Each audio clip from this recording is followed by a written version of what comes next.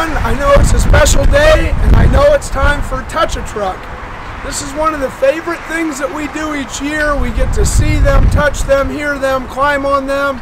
Well, as you know, this year it's a little bit different, but it's still going to be fun. And the good part is you don't have to wait in line. It's not 90-some degrees outside, but you'll still get to see every truck and learn a lot about each one. You'll get to hear the sirens and the horns and everything that they do, so it's going to be a lot of fun. But I want to ask you a question, and parents, you're not allowed to answer. So kids, all these trucks that you're about to see, who owns those trucks? Do I own them? Is it the driver that drives them? You own them. Those are all your trucks. If you live in Cuyahoga Falls, they're owned by you. So your parents already knew that, but I wanted to let you know as well. So I have a lot of fun checking out all our trucks and all our equipment.